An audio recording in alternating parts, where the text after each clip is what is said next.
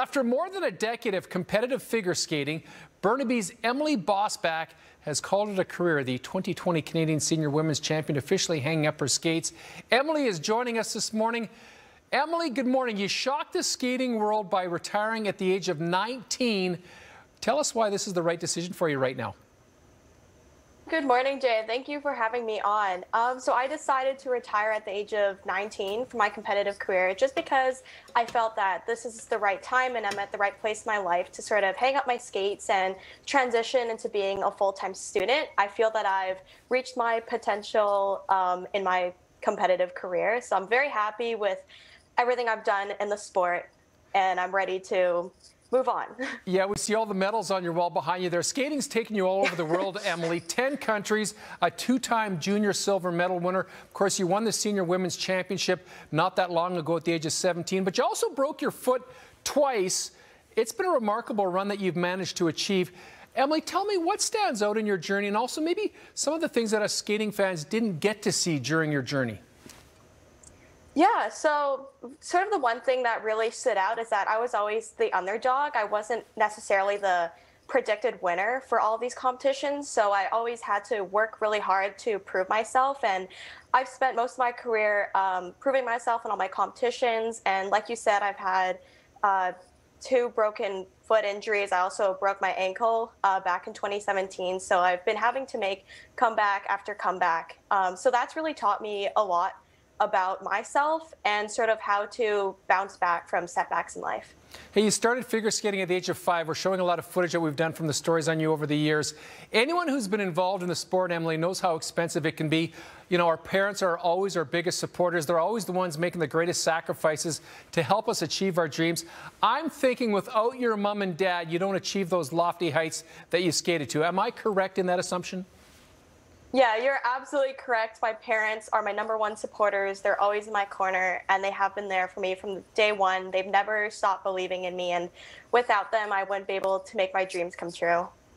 Hey, the last couple of years that you've been skating, you've also been going to university. You've been working part-time. I still don't know how you managed to find the time to do all of this, Emily. You turned 20 this year, so the future truly is yours. Tell me what the future looks like. What are you most excited about in the years ahead? So I'm most excited about going back to school. I switched majors, so I was in kinesiology. Now I'm in a business program, so I'm really looking forward to going into the field of business management and event planning. So that's going to be my new obsession. Now that my figure skating career has ended, I can really completely dive into this next chapter in my life. There's a lot of little girls out there right now, a lot of little boys who, you know, are dreaming big. You know, they're lacing up skates like you did at the age of 5. Some advice for the youngsters out there, and maybe even for the parents as well, who support, who do their best and push their children forward. But maybe just some words of advice, Emily, somebody who's been there, done that, to the youngsters out there who are watching you right now. Yeah, so my best advice is it's easier said than done, but honestly, just stay in your own lane. And the only thing you can control is yourself. So kind of just blocking out all negativity. And if you really believe in yourself and you believe that you can achieve your goals, then, you know, it's worth it to like devote your time and your energy, and having your parents there to support you is a huge part of the journey.